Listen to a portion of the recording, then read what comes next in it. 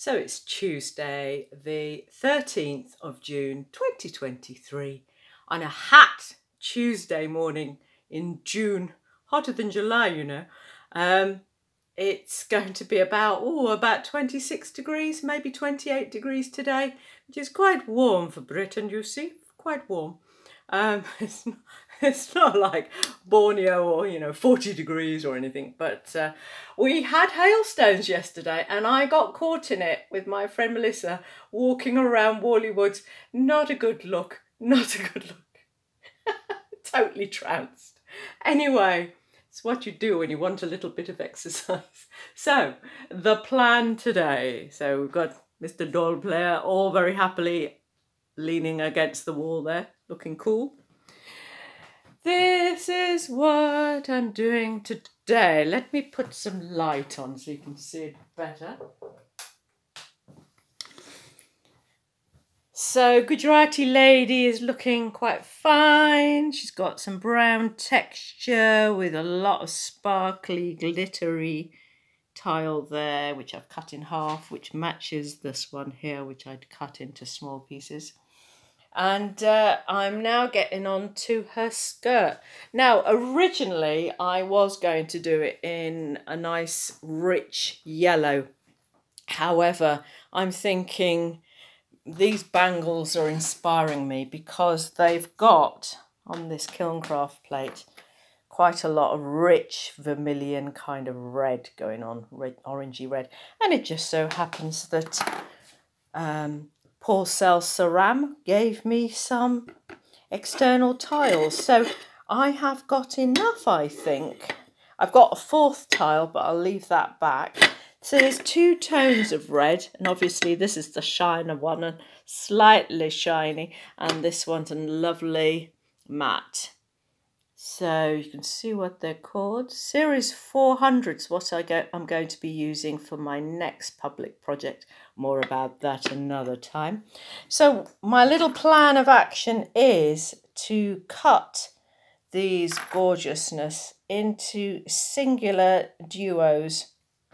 Now I might do singular singulars. We'll see how it looks, because I like this undulation going on here, giving it a little bit extra movement. And this is one plate, so you can thin it out by doing things like that. So I'll be cutting them up so there's going to be a little hint of brown around the edge, and then infill with my usual chunky funky movement that way. I'm thinking red here as well to match it, perhaps a different red. So if I just worked on this area with the two reds here, and then this shiny one at the top there, I think that would work really nicely. I've still got this to figure out. I've still got some more of this. I haven't got any more of this gold, but actually I have got different kinds of gold which could work out well. This has got nice texture to it. Slightly different, but it's that pale gold ilk. And I think we can get away with that, really. I make the rules, I change the rules, you know what I mean? That's what you'd think about when you're doing your own mosaic making. And then over here, we've got the continuation of the checks. It does look like either Willy Wonka or some Alice in Wonderland craziness going on. So the red dots indicate where I'm going to put the screws. Let me just show you. So I've got these washers here. So I'm going to be gluing them on, and then drilling them so that they're absolutely pushed in, not that direction, but the curved way in, downwards. So it's convex. So yeah, so this is the plan of action for today. I did quite a bit yesterday, making lots of decisions, adding and shaping some Kilncraft there. Now I quite like this Kilncraft.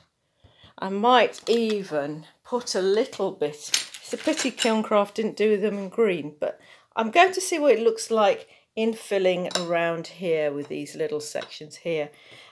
However, I have got spots and dots, so if I've got small areas, I can put the spots and dots in there. It doesn't matter if I've got gappage, because this grout does take 20 mils gap. But, you know, too much gappage, I don't know. It doesn't really work well with the patterning.